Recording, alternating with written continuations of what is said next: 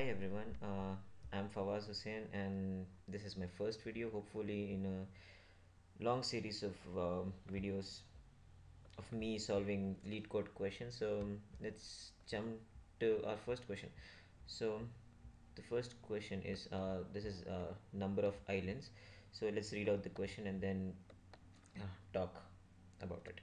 So we've been given a 2D matrix of ones and zeros, in which one is a land and zero is water. So we're expected to return the number of islands. So what is an island? An island is a piece of land which is surrounded by water. So this the first element of this matrix could be considered an island if it was surrounded by water. So we're considering anything above and beyond the edge as water. So basically what we're going to do in this question is to find the number of connected lands which are surrounded by water. So for example, in the first example, this whole connected component of ones, and by one I mean land. So this whole connected component of ones can be considered as one whole island. So uh, in everything from the first four elements and these these four ones and then this one. So that this is one whole connected island. So essentially what we're doing is finding the number of connected component of lands. So the first thing that clicks in my mind is depth first search. So whenever I see a one, I'm going to traverse to adjacent cells or elements and explore to see if I have any other connected lands, and I'm going to do it for every adjacent every connected cell. So at the point where I have explored all my possibilities and I have nothing more to explore, I'll just return one, meaning I've explored one whole island. So yeah, so what's the best way to do this? The best way to do this would be a depth first search. So I'll explain it as I write my code. So this is going to be my final answer. This variable is going to hold the number of islands. This is stick to. So uh, I need to traverse this whole matrix. So I'm going to use a double for loop.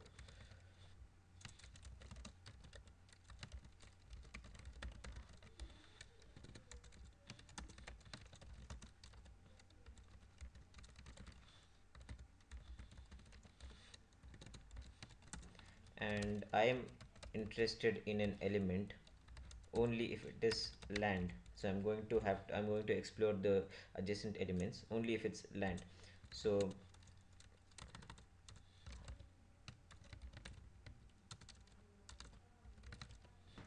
I'm going to assume that I'm going to have a helper function called dfs, which will take the matrix as input and the current position that we're in as input, and then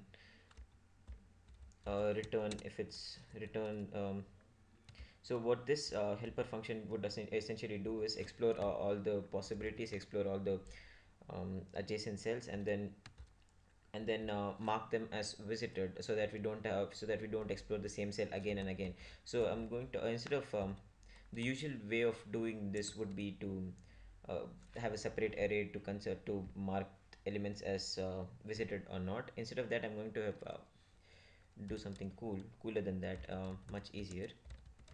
Let's just So there's a character matrix, and just going to check the position. So I need to write a condition which will check for an border conditions, like if if my current position is less than 0 or anything which is out of normal. So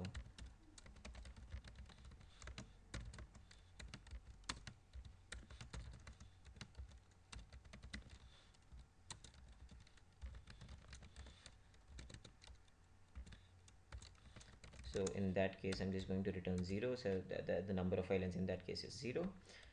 And then to mark a cell as visited, I'm just going to drown it. So I'm going to drown the island so that I'm not visiting the same island again. So after I'm done with that, I need to explore my adjacent possibilities. So I can go up, I can go up, I can go up, down, right side, and left side.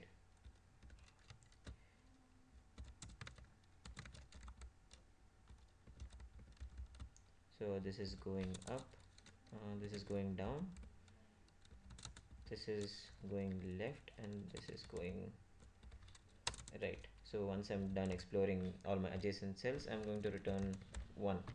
So this function is going to explore all the possibilities and then return 1 once it has drowned all the connected land cells. So let's just check if this code is working. Okay. Okay, I don't know why I did this over here. Sorry.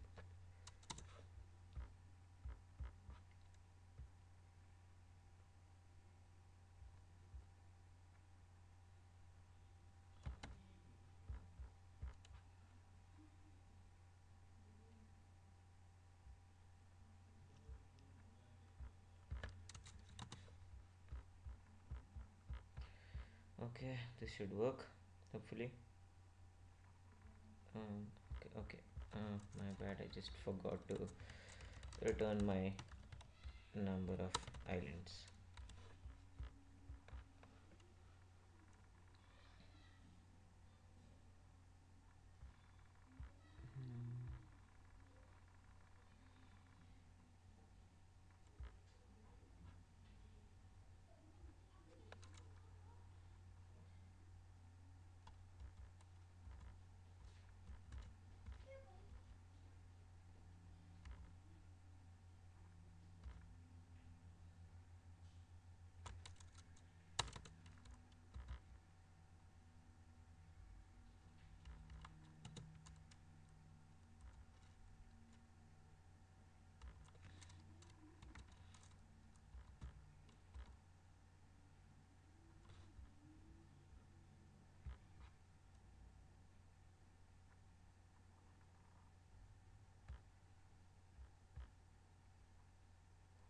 Okay, I forgot a very important condition over here.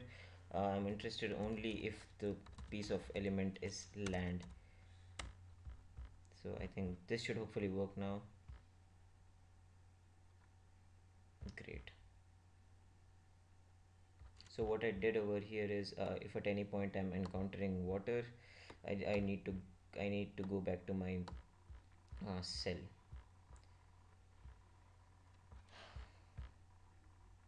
Oh yeah, so that works. Runtime is 1 millisecond. That's pretty fast. And then yeah, thanks, and I hope I see you guys later.